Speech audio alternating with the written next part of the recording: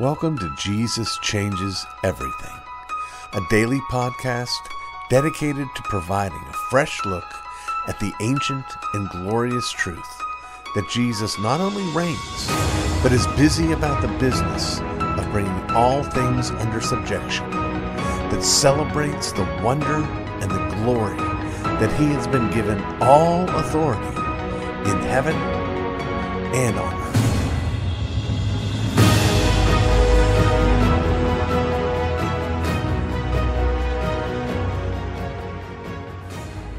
Why is the church so full of phonies?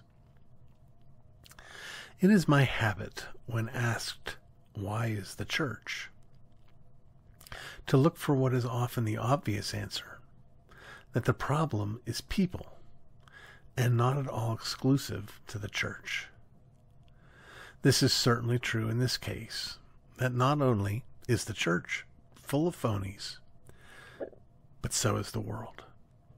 The world is full of phonies because the world is full of people, and we people are phonies. One could argue that the astonishing success of various social media outlets is driven by this reality. These all exist to fill our need to present ourselves to the world as better, happier, more wonderful than we really are. The church, however, has an added impetus to phoniness, as well as a sound reason why phoniness should not ever be found there. The church has become that place where we display just how good we are. We ought to know better. The Bible warns us time and again about this propensity. Jesus describes the scribes and the Pharisees as those who parade their spirituality with all the demure spirit of a carnival barker. And we, because we are Pharisees, thank the Lord that we are not like them. Friends, these rebukes against the Pharisees are not there so that we can feel better about ourselves, so we can look down on Pharisees, but so instead that we can see our own inner Pharisee. To apply the wisdom of Paul Washer, he's talking about us. In the church, we want everyone to know not how many followers we have on Instagram, but that God is on our side. And so we have to keep up the illusion of having it all together.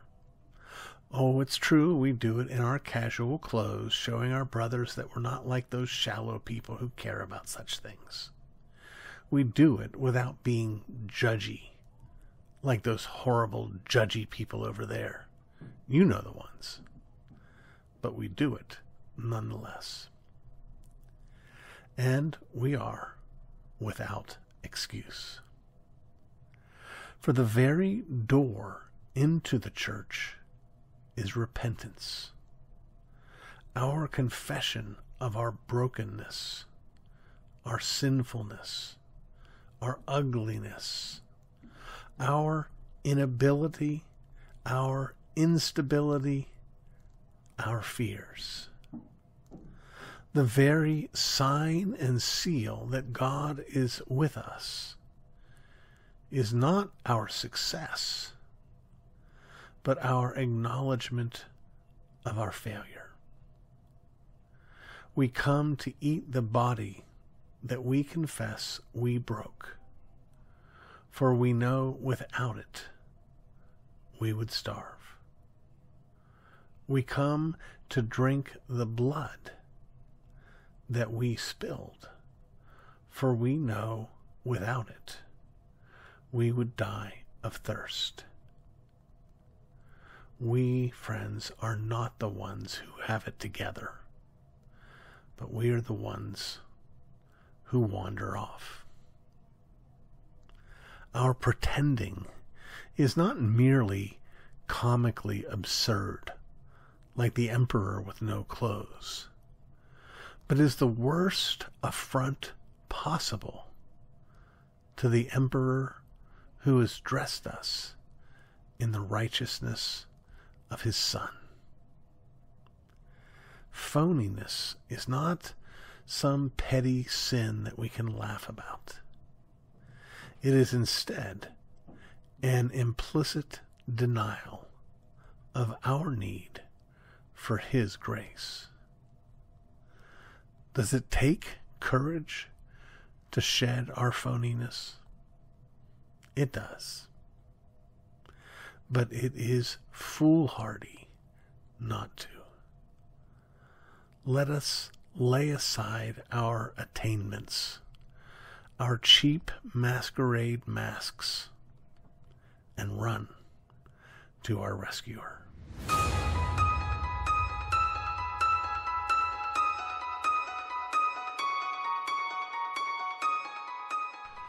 As we go through the book of Genesis, and particularly Genesis 2, we do have to remember that there is a kind of reiteration here, that in Genesis 1 we have a broad, wide angle lens view of the creation, and now in chapter 2 we get a little bit more of a close-up. It's not a new story of creation or a story of recreation. It's rather a close-up view of what had been described broadly earlier. And I mentioned last time, as we looked at the seventh day and God resting, that there was one other thing I wanted to make sure we cover, and of course there's going to be more than just one, but today I want to get to that other thing that I wanted to cover, and you find it here in verse 7. There's a connection with what we talked about last time. It's something even more important here. Verse 7 says, "And the Lord God formed man of the dust of the ground, and breathed into his nostrils the breath of life, and man became a living being." Now, I've said it before, I'll probably say it until I die, that while God is one, while we want to affirm God's simplicity and not look at him as a conglomeration of parts, while we remember that whenever we describe his attributes, we're simply looking at different facets of the oneness of God, at the same time we have to affirm that if anything separates or distinguishes God from the rest of the reality, it's that God is uncreated and everything else is created by him.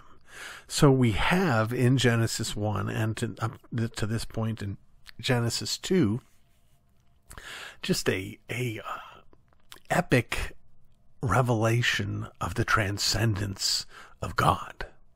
Just as that first 4 words in Genesis 1, in the beginning God, that's a bold affirmation of his independence, his self-existence, his aseity, his I am that I am-ness. And so we should be just blown away and knocked over by the bigness, the greatness, the exaltedness, the transcendence, the holiness of God as it's manifested in this work of creation. But when we come to verse 7, we also have an astonishing, maybe even more so because of what's gone before, but an astonishing revelation of God's immanence, his nearness. I haven't had the courage to go too far along. I think I've got up to chapter 4 and I haven't worked on it in quite some time, but I've talked some time ago about a book that I want to write, but I'm a little bit nervous about it. The book is called The Unholiness of God. The unholiness of God. And in writing this book, I'm in no way wanting to disagree by any stretch with anything that my father has said about the holiness of God or anyone else has said about the holiness of God. I'm a firm believer in it. But in writing this book, I want to make sure that we are also, again, knocked over by his nearness to us, by his immanence. I remind people this way as well. When we look at Moses' encounter with God at the burning bush, and Moses says, "Who shall I say sent me?" And the living God says, "Tell them I am that I am," that this is God's sacred name, Yahweh, which translated means I am that I am, which I would argue is intended to communicate his self-existence. But I also remind people, before Moses asks this question and God answers it, God announces his name prior to that by saying, "I am the God of Abraham, Isaac, and Jacob." That's an imminent name. And here we have this imminent moment, and it's right at the moment of the creation of man. God formed man of the dust of the ground. Now, one thing this needs to remind us of is that we're not all that great shakes. Dust we are, and dust we shall become. We came from the dust, we return to the dust. If you remove God's grace in our lives, we are nothing but a pile of dust and rebellion. But it's dust that God was willing to touch, that God was willing to mold and to shape, that God was willing to breathe into the breath of life, and he gave man life.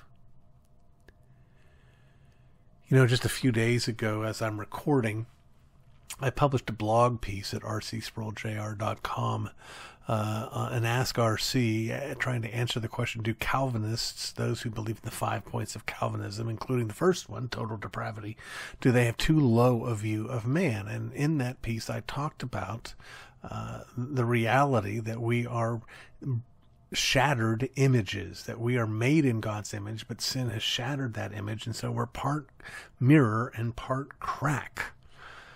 Well, that's absolutely true. But you know, it's not just a kind of declaration or a stamp like a signet ring that we bear God's image. It's also true that in this moment at our beginning, we are right in his hands. That even as he molded and shaped Adam, he is about the business of molding and shaping us in and through the lives that he has ordained for us. God is a molder and a shaper. God is a tender and near God who takes us in his hands for our good and for his glory. I can't wait to come back to Genesis chapter 2. You've been listening to the Jesus Changes Everything podcast, a production of Dunamis Fellowship, the teaching outreach of Dr. R.C. Sproul Jr. If you've enjoyed this podcast, we encourage you to subscribe, which you can do at all the usual outlets, to tell your friends, and to spread the word. To learn more about the work of Dunamis Fellowship, please visit rcsprouljr.com. And join us next time on Jesus Changes Everything.